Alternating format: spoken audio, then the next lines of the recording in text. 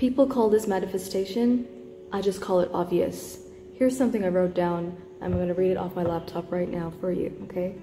Whatever you focus on is what you get in your reality. Well, duh. So let's pretend. Let's imagine a scenario.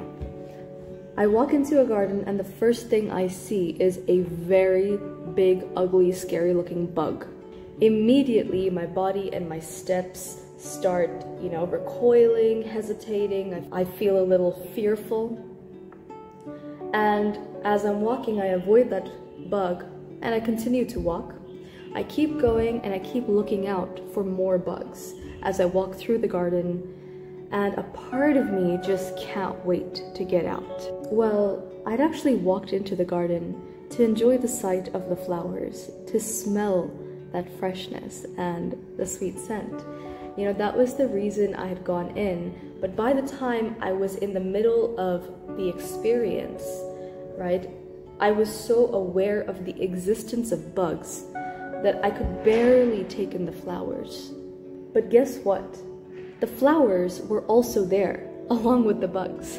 So this is what people call manifesting, but I just call it obvious, right? Whatever we choose to focus on, and sometimes it may not seem like it's a choice, right? But it is a choice. Anyway, whatever we choose to focus on, wherever our attention goes, and whatever we hold on to and we're not able to let go of, that is what grows and takes over our experience, especially if we hold on to it, okay? So instead, if I had seen that scary looking bug, avoided it and continued to walk on, and I had let the bug go, I breathed through it, let it go. If I had been able to let go of it, then I could have definitely enjoyed my experience in that beautiful garden with all the flowers, and I wouldn't have noticed any other creepy crawlies. And similarly, if I had set my sights upon the flowers as soon as I entered the garden, then the bug would have just been like, oh, okay, and I would have just carried on walking. What was the experience I had actually wanted in the first place? I wanted the beauty, the joy, the smell, the delicacy of the flowers, didn't I?